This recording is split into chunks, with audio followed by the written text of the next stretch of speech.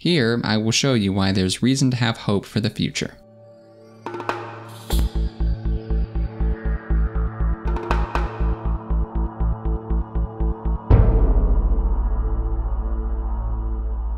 I understand that things really can keep getting worse and worse, that the fictional 1984 can come to pass and become truth, that all our lives can be thrown into darkness.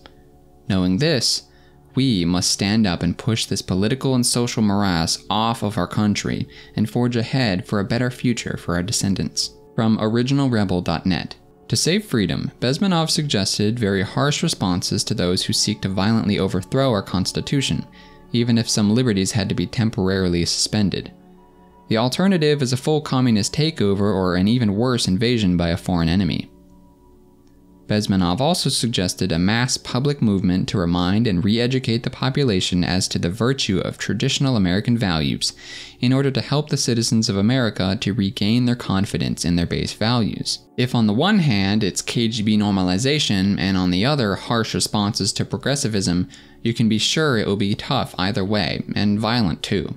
Now, I'm not saying that as a threat, but only as a predictive observation. We are at the precipice between the steep slope of destabilization and the deep, deep pit of crisis. The only question is of our ability to turn around and start climbing back up the mountain. Now, largely speaking, there are two groups at odds with progressivism: the religious folks and the non-religious folks. Now, I understand that there's large differences between the two groups, and there's even large differences between the people in each group. But the unifying factor is opposition to the mainstream narrative. The good news begins here. If you're part of one of those groups, then you're not alone. People are beginning to get bold and to stand up. From spectator.org. America is an idea more than a nation. Our founding principles are what make us great. They made our people great. Talk to any legal immigrant and they'll reorient you along those lines because they know what it's like in a Venezuela, Vietnam, or South Africa.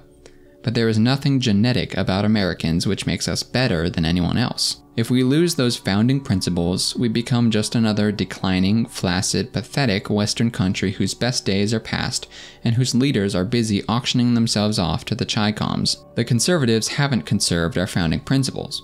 They've lost on the culture, the economy, civil liberties, limited government, ethics, and the rule of law. Defeat after defeat. And now, while the country is by no means gone, as it surely would have been were it not for the incompetence and insanity of the left, there isn't as much remaining of those principles as we need there to be. We don't need conservatism. You don't conserve the forest after the forest fire. What we need is revival. Conservatism should be scrapped for revivalism. Now, this started with a certain orange man, but it's really picked up in the last couple years at parent-teacher meetings, school board meetings, and town halls. This is how real change happens, not politically, but culturally. Just look at Jesus. He had to constantly remove himself from crowds of followers that wanted to make him king of Israel, but he had come down to earth to change our hearts and minds. We must take that same principle, have hope and courage, and take a leap of faith. The true motivation for these actions that I speak of will be different for those two groups I mentioned earlier. The religious types will be able to pull on their doctrines and their traditions to form a basis on which to stand, but the non-religious types have to approach it from a different angle. They still can be effective though if they just realize that life is sacred and there's people that want them dead. That should be enough of a motivation. To the Christians who will cite Romans 13 in response to this video, know that God will be on our side whether we choose to stand back and get persecuted like Israel or stand up and resist. I'm not advocating for political upheaval or a coup d'etat.